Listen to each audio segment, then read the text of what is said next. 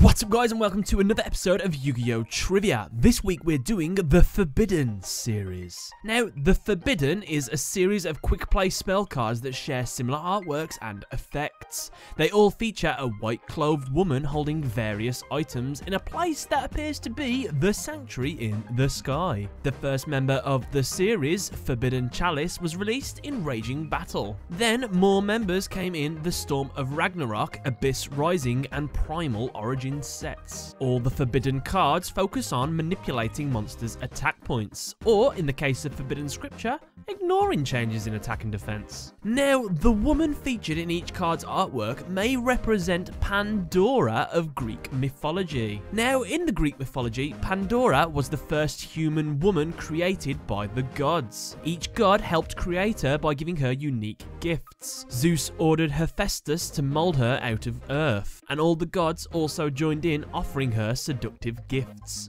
According to the myth, Pandora opened a jar, typically mistranslated nowadays as Pandora's box, which opened and released all the evils of humanity into the world, leaving only hope inside the box. Where's Kratos when you need him?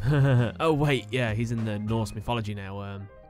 Yeah, never mind. So we can see the parallels between Pandora and the girl in the artworks. However, unfortunately, this girl also appeared later as a warped effect monster known as Condemned Maiden, implying that she was punished for using the 4 items as seen in Solemn Scolding. The artwork of Forbidden Scripture further hints that these items are truly owned by the old man who is identified as God. He is also the same person featured in Solemn Judgment. The effect of Condemned Maiden makes using quick play spell cards like the Forbidden series easier, but only once per duel. Now, despite the Greek theme and appearance of each of these cards' artworks, the inspiration behind the series appears to have come from the 4 most notable holy relics of Christianity. First up, we have Forbidden Chalice. Its effect is you target one face-up monster on the field until the end of this turn. That target gains 400 attack, but its effects are negated. So this chalice is a reference to the Holy Grail. And the Holy Grail is a dish or plate or stone or cup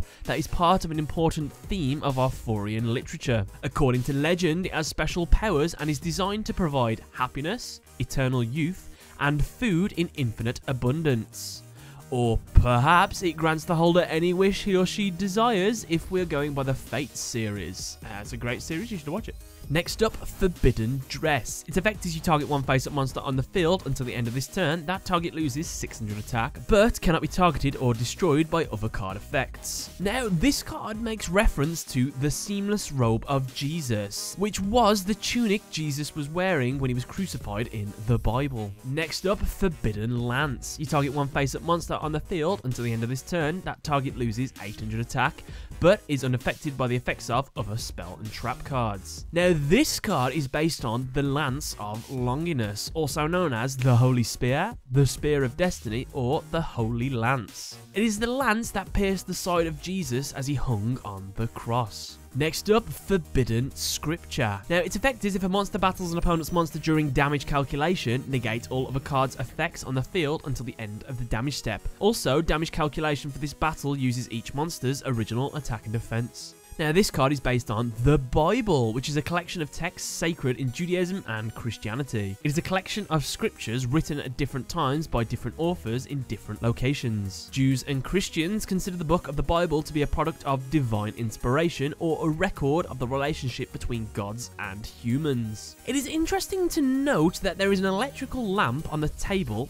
and the room's interior has a very modern look to it, in contrary with the ancient Greek theme of the Forbidden series.